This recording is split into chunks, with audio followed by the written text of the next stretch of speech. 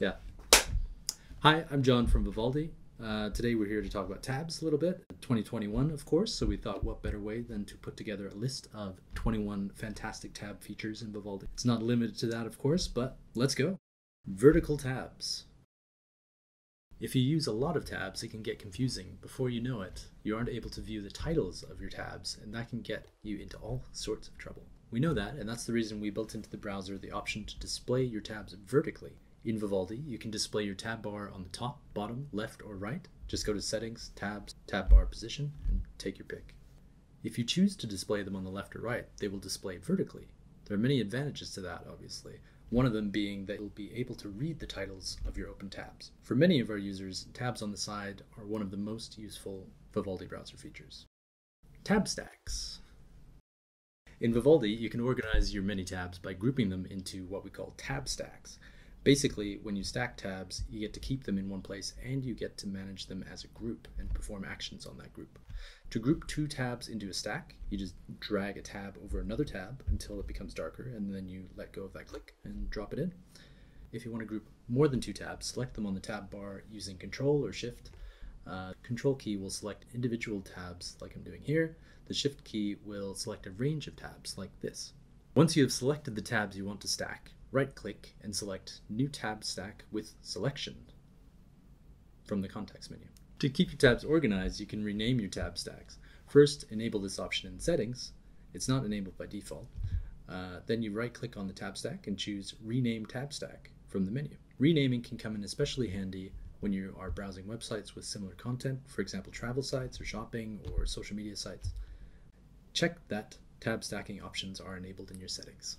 If you enable auto stacking, opened in the active tab will automatically be added to your tab stack. So you go to Settings, Tabs, New Tab Position, and tick As Tab Stack with related tabs. Two-level tab stacks. In Vivaldi, you can display the tabs in a stack on one level, the so-called compact view, or on two levels, which is brand new. The second level comes in handy if you want the stack tabs to display in full size so you can see the full title of the tabs. This second level also makes reorganizing stacks or creating new tabs within that stack vastly easier and gives you all the benefits of normal size tabs, like easier to read page titles, tab notifications, and if you enable them, tab thumbnails as well. In addition, you can lock the second level, which avoids changing the page view height when switching between tabs and makes it simpler to create new stacks from any single tab. Tab tiling. This is one of my favorites. In Vivaldi, you can view multiple sites next to each other by tiling tabs. The ability to tile tabs or create a split screen view of several websites is one of the most loved features of Vivaldi. There's a lot of ways to tile tabs, and you can tile any number of tabs really to create these split screen views. Browsing several sites at once can come in extremely handy if, for instance, you need to keep all your reference material for a research project open while you write in the other tab. It also comes in useful if you view several videos at the same time or watching a lot of different feeds and streams. Just select the tabs you want to view and choose Tile Tabs from the context menu. You can pick between tile layouts via the status bar at the bottom right of the browser window. You can also resize the tiles to get each one to show what you need. When you tile your tabs, you won't have to switch tabs every few seconds and go back and forth. You can see them both at the same time, which is super handy. Rounded corners. Before we move on to some more hard-hitting stuff, I want to show you something really fun that you can do with your tabs, just to make it a little bit more personalized. Have you ever thought about this? Do you like the tabs looking more rounded around the edges or more angular? If you go to the Settings, Themes, and edit your theme, you can play around with the corner rounding in Vivaldi's UI. This little tool will round the corners of the entire UI, not just the tabs. For example, you'll notice that suddenly your tabs, the addresses, the search fields, the speed dials, all go very round. Play around with this tool and see what you like best. Tab bar background. Since we're talking about fun things to do with the appearance of your tabs, how about this? In Vivaldi, you can do a number of things with the tab bar background. You have the option to show your theme's accent color on the window or from the active tab. The settings for this are all in that Themes Edit area. You can also upload a custom window background image for the tab bar. You do this by going to Settings, Appearance, Window Background Image, Active Tab Minimum Width. In your settings under tabs, you can choose the width of the active tabs. This can help a lot. If you make your active tab very wide, you'll be able to see the title of that tab much better. In addition to seeing the title, a wider width will also help you locate the active tab. This comes in handy when you have a lot of tabs open. Using the Windows panel. No, it's not Windows, it's Window, isn't it? Yeah. The Window panel. I want to show you another simple way of managing multiple tabs. Let's say you want to get a tree-style view of all of your open tabs, like this. All you need to do is open the Window panel, click on this window icon in the side panel, and you'll have a tree-style view of all of your open tabs on the side of your browser window. In the Window panel, you can also drag tabs around to change their order. Just click on a tab you'd like to move, hold the left mouse button, and move the tab to a new location in the list. Drop the tab, and that's it, you've reordered the tabs. You can also create a tab stack from the Window panel. With an easy drag and drop, click a tab that you'd like to stack, drag it over another tab you want to group it with, and release the click. That's it. In fact, you can even tile tab stacks in the Window panel to view them side by side. Just right-click the tab stack and select Tile from the drop-down menu. If you want to hide the tab bar, the Window panel is a good way to manage your tab. Quick commands. When it comes to switching between tabs, you're not limited to just clicking on tabs. There are multiple ways of navigating around. I want to show you one of my favorites, quick commands. It's absolutely essential for many of our users. You can open quick commands using F2 on Windows and Linux, or Command E on a Mac. It will list all of the open tabs in the current window.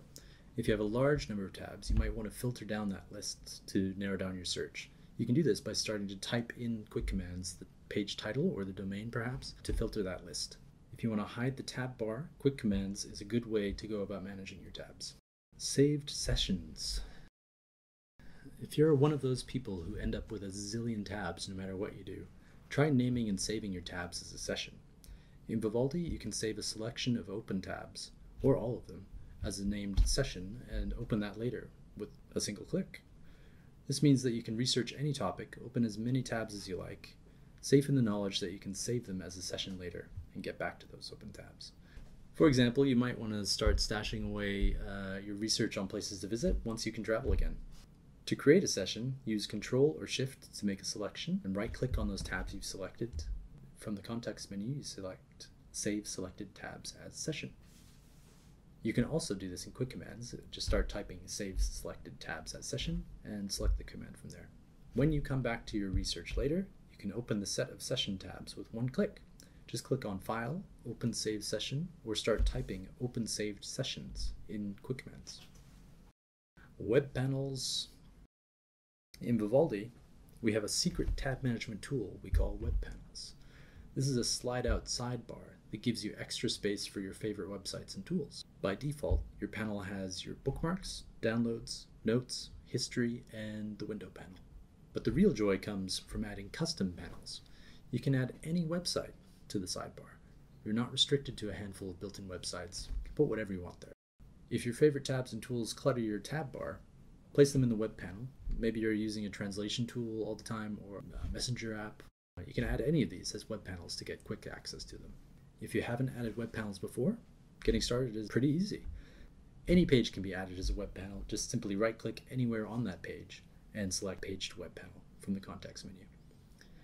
Another way to do this is by clicking the plus icon in the sidebar and inputting the web address manually. The web panel uses the mobile view of websites by default, but some sites work better in their desktop version. You'll have to play around sometimes to find the best fit there. You can quickly switch between the desktop and mobile versions by using the context menu in the web panel.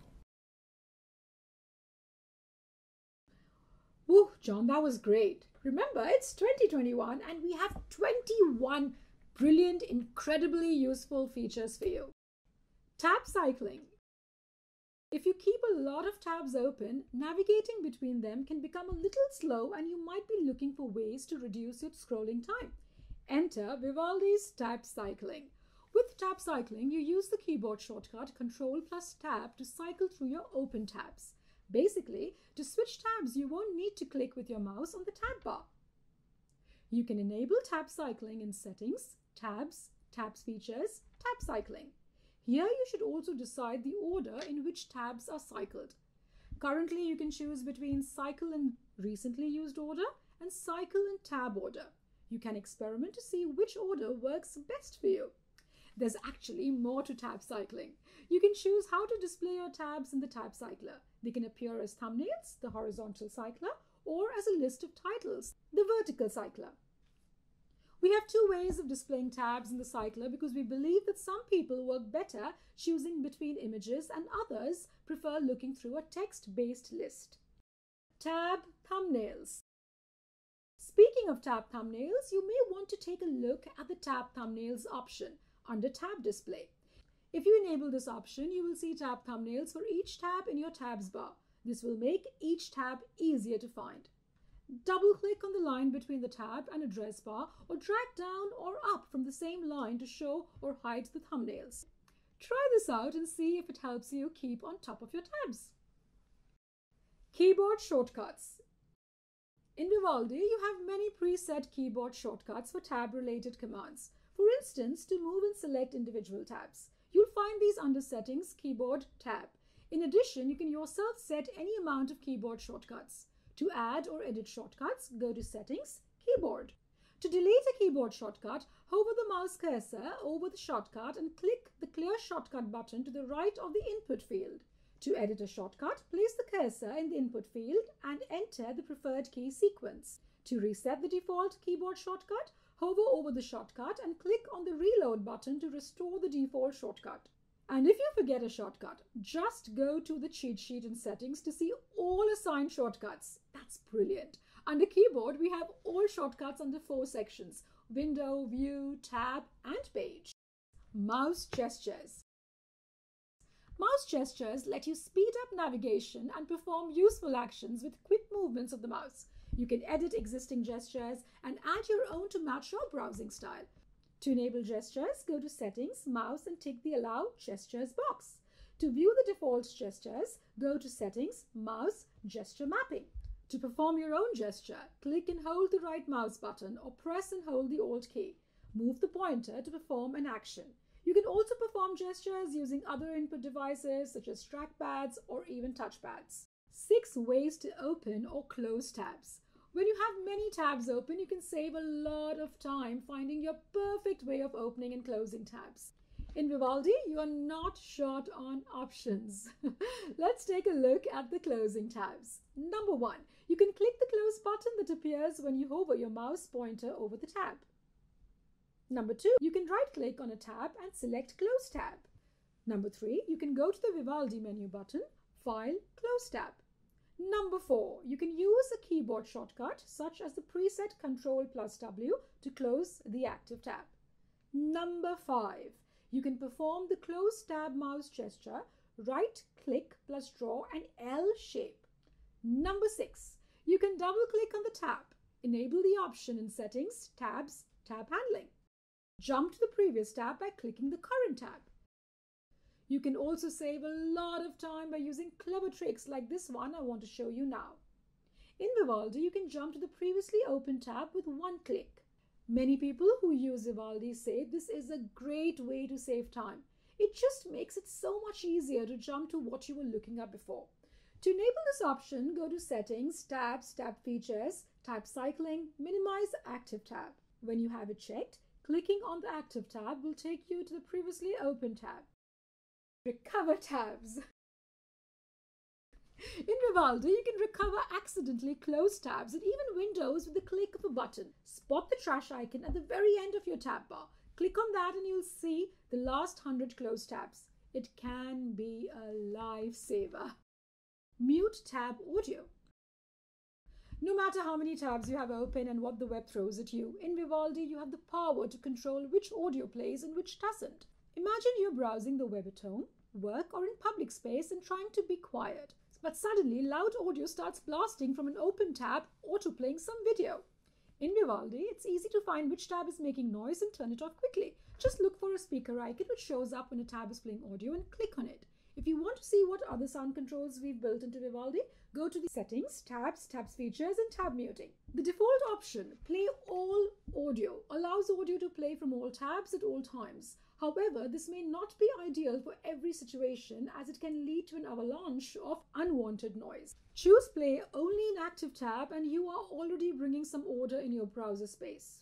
How convenient is that? It ensures that background tabs with audio will stay muted. The third option, Prioritize Active Tab, is for situations when you're working in one tab but want to listen to music or a podcast in another tab. Background tabs with audio will play even if your active tab has no audio. Tab Notifications. Tab notifications let you know which of your tabs have new content waiting for you. Notifications will display on both pinned and regular tabs. An overlay icon on the tab will notify you of emails or messages coming through social media websites.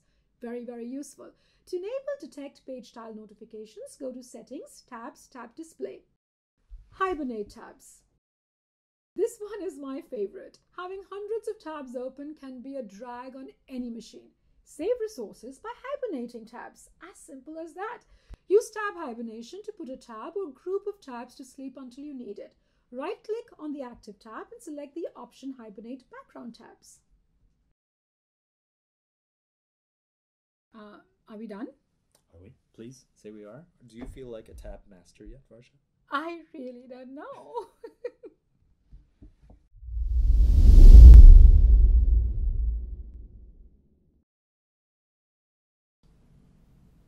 Like easier page read titles. Tab notifications. Oh. This is going to be a nightmare to edit though, isn't it? It's going to be blooper. Yeah, blooper reel. This second level